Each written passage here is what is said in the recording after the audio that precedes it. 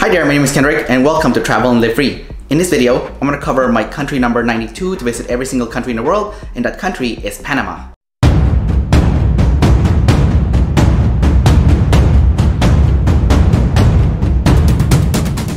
I started my journey to Panama from Paraguay actually, as I left that country and I had a long flight going to Bogota, long layover there, and then made my way to Panama.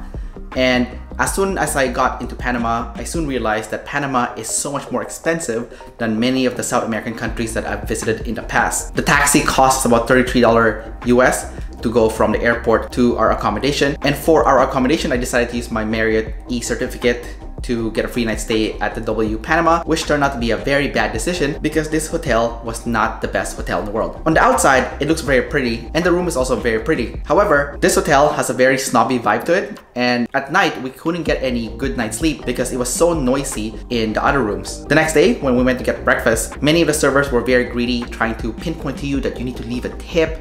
So that was very off-putting of them to really keep suggesting that you have to give them a tip. Most of the service there was not authentic except for one lady who was working in the buffet table. She was very nice, but the rest had that very slimy vibe that I just want your money and then you need to get the hell out. To make matters worse, they also put a hold in my room, and the hold charges was not removed for up to 2 weeks, which is very annoying. After a bad experience with this Marriott hotel, we took an Uber to go to our next accommodation, which is a Hampton Inn in Panama, and we were hoping to get some proper rest in that place because we've been traveling quite fast and we really needed some good night's sleep. Thankfully, the Hampton Inn in Panama was so much better. It's not as nice as W Panama, but it was more friendly, and the amenities nearby was also better. In the evening, we tried a local restaurant which had really good customer service. However, the food was very expensive, so again, it's not really my favorite place to travel in the world, just because I usually prefer countries that don't charge you a massive amount of money to eat.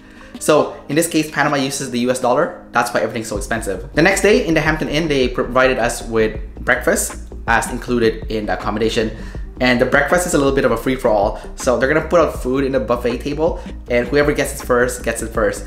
And me and Karen were lucky because we got all the good stuff, and a lot of people who came in late, they got all the bad stuff that was left over. Now, our real purpose to going to Panama, besides the fact that I'm collecting countries, is to go and see the sloths. So after breakfast, we grab an Uber to take us all the way to Gamboa, where the Gamboa Sloth Sanctuary is located, and we had booked an Airbnb there. I'm one of those paranoid people that had an experience in the past with Airbnbs where if you don't keep messaging the host, then there's a chance that by the time you get there, there's no one gonna open the door.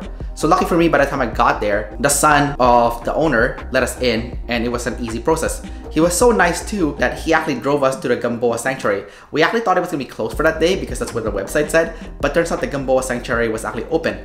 So by the time we got there, they told us that we probably have to pay to take this tram to take us to the sanctuary, but actually they didn't charge us, which was very nice. The sloth sanctuary was just okay. It was really cool to see the sloths, but aside from the sloth, the other stuff to see there was kind of underwhelming. So they actually had a place where you can check out frogs as well as tortoises. And aside from that, it was not very big and it was not really the best place to visit. The sloth was cool though, so I did like that part where you get to check out the sloths. After taking the tram back to the starting point, which is the Gamboa Resort, we decided to eat lunch there, which was a bad decision. The service was so horrible. The people there just don't give a shit. After eating our lunch, we weren't very pleased and we decided to leave as fast as we can because this place is just awful. I'm so glad we did not book a night stay here because this place is just terrible. We decided to go take a nice walk back to our accommodation. So this time we didn't have a ride, so we just walked, and it was actually a pleasant walk. And we got to see some of the naturey parts of it, and we actually saw some wildlife also by the road. There's like a lot of lizards all over the place. Now, the Airbnb that we're staying at, it's not the cleanest Airbnb in the world, but they did let us use the laundry machine to wash our clothes, which was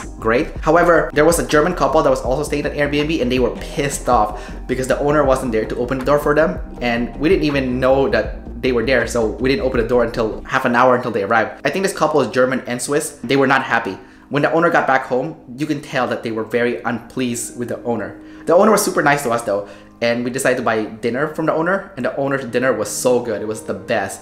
And the next day for breakfast, we also ordered breakfast, and again, it was really good as well. The next day, we decided to head back to Panama City because we had to go fly out of Panama the next day to go to Costa Rica. So we decided to take this local minibus and it was kind of a beat up minibus, but that's okay because we still got a scenic ride on the way back to Panama City. We got to check out the Panama Canal, which is nice. And the end point for the minibus is actually this giant mall. The mall was so huge, it was so busy. I wanted to eat there, but there was no place to sit. There were so many people. Karen was getting a little bit antsy, so we decided to just take an Uber to go to our last Airbnb that we're gonna be staying in Panama, which is this Airbnb near the airport. And turns out this Airbnb was fantastic. It was this old friendly lady that was really helpful. She was very sweet. And when we told her we were starving, she got her little app and she was so pleased to use a little app to show us how to order food online.